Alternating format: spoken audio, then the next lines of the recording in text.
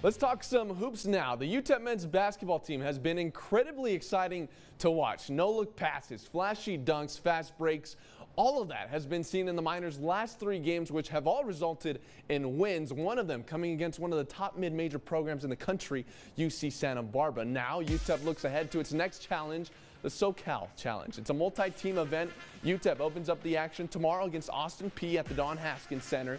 Then UTEP travels to beautiful San Juan Capistrano, California to take on Cal on Monday, then either Tulane or Bradley on Wednesday.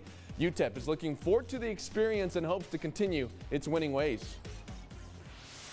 Play hard, play our game, and we want to win. Everybody want to win, so like we just gotta stick together, and everything going to pay off for itself. You know, this game is connected to that tournament, and then obviously 3 really good other teams in our bracket, right? So we're going to get tested, and we'll be a better basketball team when we come home.